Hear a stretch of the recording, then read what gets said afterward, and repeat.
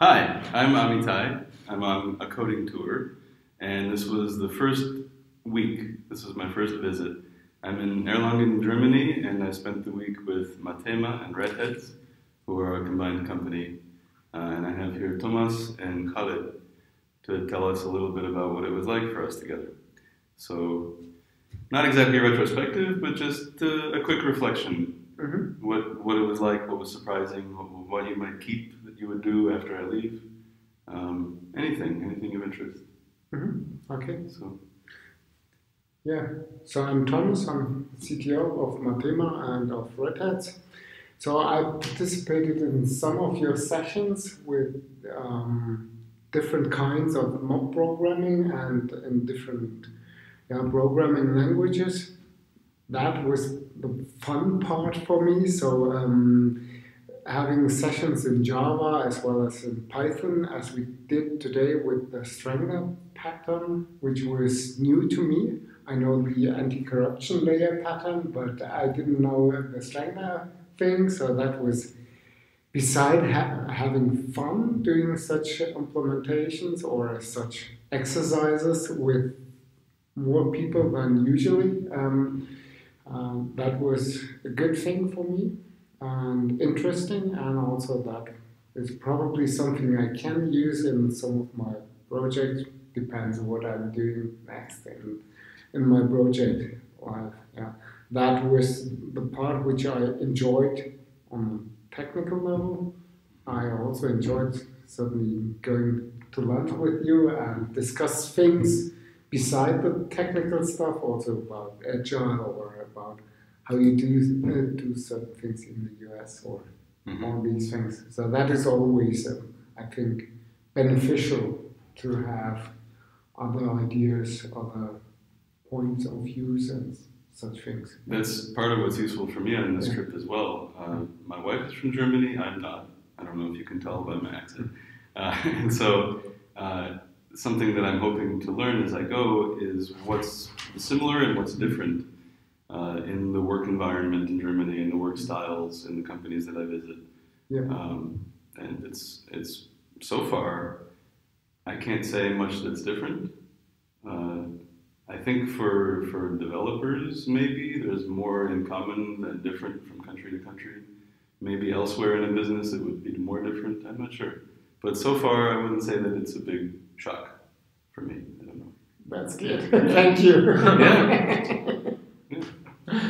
Okay, now it's my part.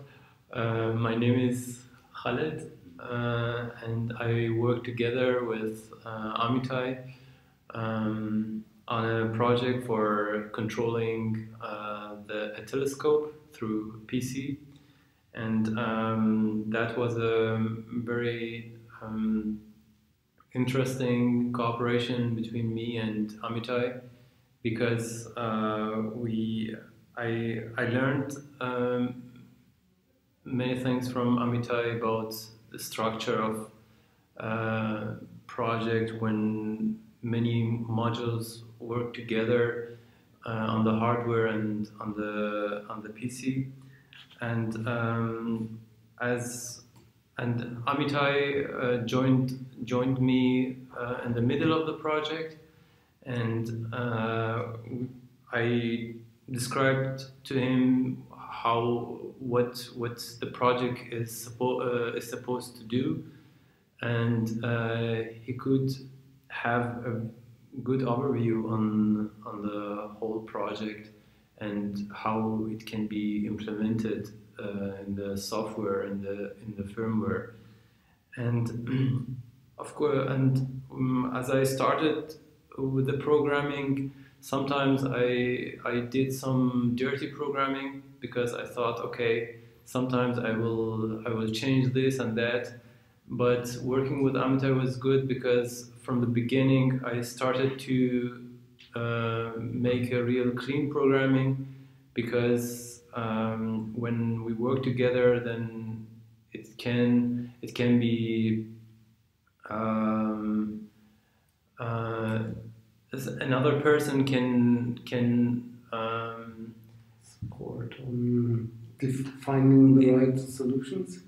No, another person can get in very quickly in the project because there is a clear structure on the firmware and in the software. And it was good that that through our cooperation we could begin with a really clear structure on the project, and it was very good. And as we discussed the structure, that was very interesting to learn from Amitai. That first we write the functions or the test. The test. Yeah. No, I mean more abstract, because first we started only to write everything so in a notepad what should be done. Yes. Okay. So to say. Of course, yes. Yeah. The real requirement, and Amitai wrote it as it is and not as as we expect to be. Okay, for example, when I'm sending a request to the hardware, I should wait, and Amitai writes, okay, and now we wait. Okay. And it was very interesting to make thoughts about everything, each step of the project, and it was very good. I learned to think in a way as it is in the project, and it was good. That's cool. And the other thing that Amitai saw, okay, there are some redundancies in the project because some parts of the code can be used by many modules. So we started to outsource parts of the code that we need many times, and that was not the point that I didn't know, but I learned to pay attention to it. It's easier with the second person. Of course, yes. I think that is always.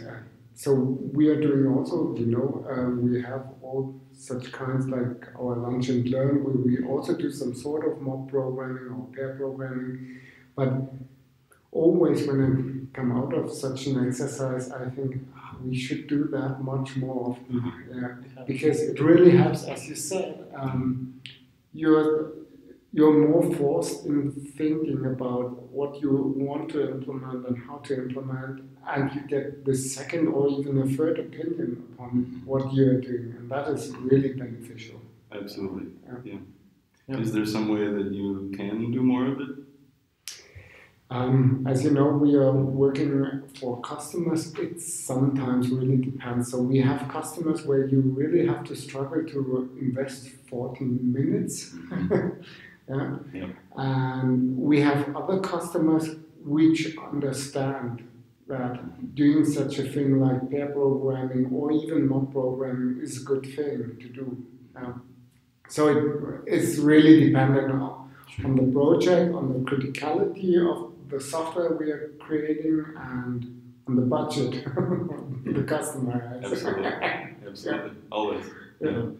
I think for me, I wouldn't say that you started to have a cleaner style. I would say when I came in and you explained it to me, you could have explained it in less time because you had put the explanation into the code that you had already. I think I said to you, I don't know if you have a teammate yet, but when you will, they will be happy about this code.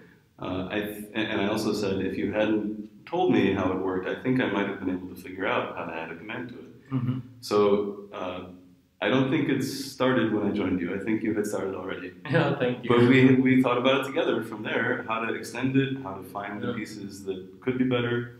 Really, I don't bring anything special to the problem that you're solving, other than I ask a lot of questions, as you know. I try not to ask too many. But I just try to reflect to you what I think your thinking is, which is already good, right? So that's why it was in good shape, and that's why it will be in good shape. But once you said that the code itself, when it's clean and has a clear structure, you don't need to write thousands of documents about it. It tells its own story. Okay, it tells itself. Okay, and it was really it's really good. So to start with this clean structure, then now I think so everyone can understand our code on firmware and the software very fast. Mm-hmm. Yeah. Something else I think that that I will take away is we were working on we were doing some designing and some thinking about some designing, and then starting to implement and scratching our heads about what exactly do we mean, how exactly would this work. And it occurred to me that this is sort of the natural source of pain that test-driven development can address. And so we didn't ever sit down and say, so here's how test-driven development works. I just kind of noticed, I think tomorrow it would help if we wrote some examples. And like you said, in plain language first, and then as an assertion, and then do what it takes to make it green, so that we give ourselves some kind of a bounded area to think about, with a specific example of what do we expect from the outside, because we were getting lost in the design thought. So what would it take for a consumer of this to succeed, and how do we want that to work for them? Let's write that down as a test. Ultimately, that's all that TDD is. Yeah. And there's a lot more to it that we didn't get into, but that's all it was. And we only did it because it helped. And it's a very interesting point. I think as soon as the person get the test project too, can see, okay, how the tests are written, and can get also very quick and clear in the code. This is how you want me to use it. How the work. Yes. It's learned by test. Exactly. That's the first thing I look for. When I come to a new project, are there tests? Then I'm reading them. That's what I'm reading. Yeah, read only the test and you see how everything works. It's exactly. very good. And I guess something else that I would reflect on for the week would be just the variety of technologies here. One of my goals I'm going to on tour is to be exposed to more things I haven't seen before. I have never done much .NET, very little C++, a little bit of embedded development, but not at the level that it's being done here, so it's great for me to get to play along with that. Some Azure stuff we were doing upstairs. Just a really awesome mix, and on any given day I was with 2 or 3 different people or 2 or 3 different teams. Just very interesting, easy to stay awake and focused and excited and energized, which is what I'm hoping for. So for me, this coding tour will be a success if people had fun programming with me and I had fun programming with them, and I feel like this was the perfect first week. So thank you very much. Thank you very much for the time. I'm also very grateful. Thank you. Great. Okay, good. Until next time. Bye. Ciao. Bye from Erlangen with MATHEMA and Redheads.